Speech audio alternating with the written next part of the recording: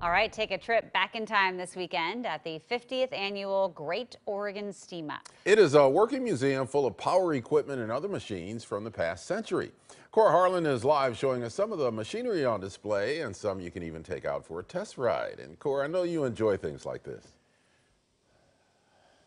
Boy, Jenny, I'll tell you what, Jenny and Ken, I'll tell you, arguably, this is maybe my favorite event of the summer here in the Mid-Willamette Valley. We're just off of exit 263 north of Salem in Brooks at the Powerland Heritage Park. We are in actually the Northwest Vintage Car and Motorcycle Museum, which is part of the park there. They have just a huge assortment of things to look at here. Everything steam-powered from 100 years ago, farm equipment. They have a sawmill that they fire up.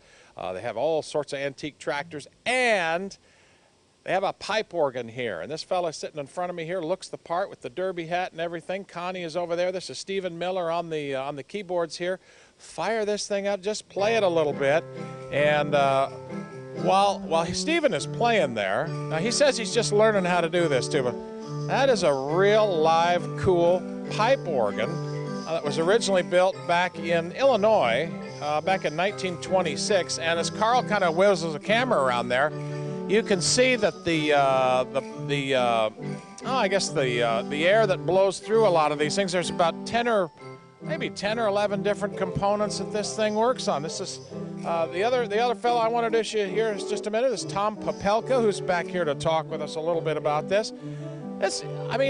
Every time I come down here, I just can gawk at all of this stuff, including this pipe organ. This is really neat. This is the latest addition to it. We've been 4 years working on this here. It came as a packaged up crate, and we put it together, and the gentleman that took it out of the building had only an hour or so to take it out, so he just did what he could and he got it out, and then says, "Here you go, guys." This is an organ that played in Tillamook for a long time for silent films back in the 20s and 30s. Right? Tillamook Theater. Yeah. And somewhere in its lifestyle, it got water on it, and a lot of stuff mildewed and rusted, and we've had to clean it all up. Now, this operates off of something a blower back there, a main blower, right? 2 horsepower blower back in that sound kind of. Stephen, you're pretty good for just getting the hang of this, huh?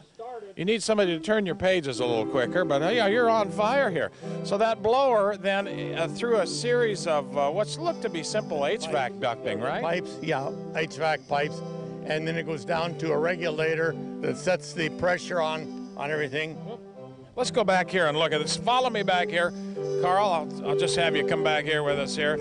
They're getting set up. The show starts this weekend, but look at all these different things here. These are really cool to stand here and look at this. It's fun. Everybody likes to see the moving parts. That's why it's down. And usually you go into a theater or something and it's covered up and you don't see it. And we put it out so people can say, "Hey, that's what's inside an organ." Yeah. I mean, there is a gee whiz factor and a oh wow factor. Every corner you turn at this event. It is for the next 2 weekends down here in Brooks, Oregon, which again is just north of Salem here this weekend, Saturday and Sunday. The following weekend after that, the end of the month as well. So it's a 2-weekend show, 4 days in all if you don't have time to get out here this weekend.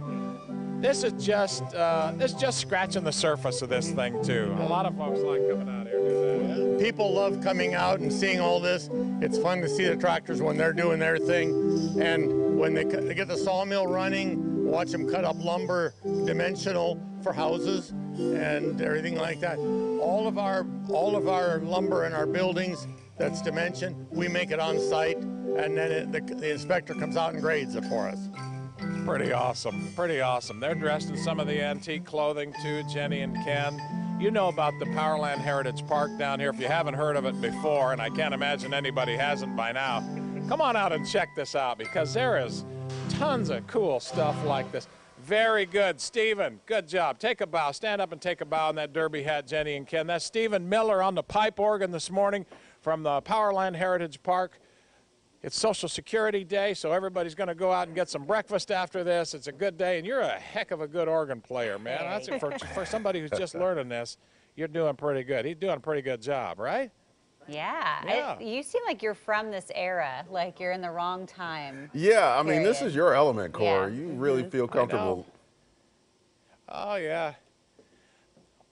All of us antiques here. I think that's what they're calling, all of us antiques. I Yeah. get included in that list now. Yeah, I would agree with that. Yeah, good stuff. Yeah, and there are, you know, and I'm sure all the people there can really tell you stories about those contraptions and how they're used and how Yeah. they're maintained and all of that. So some history lessons out there as well. That's I the want to see beauty the of it, lumber right? being cut. That would be cool. Yeah. Yeah, I think I've seen that before. Yeah. I think Cora has cut some logs out there before Sure in he the past. has. Yeah. Yeah.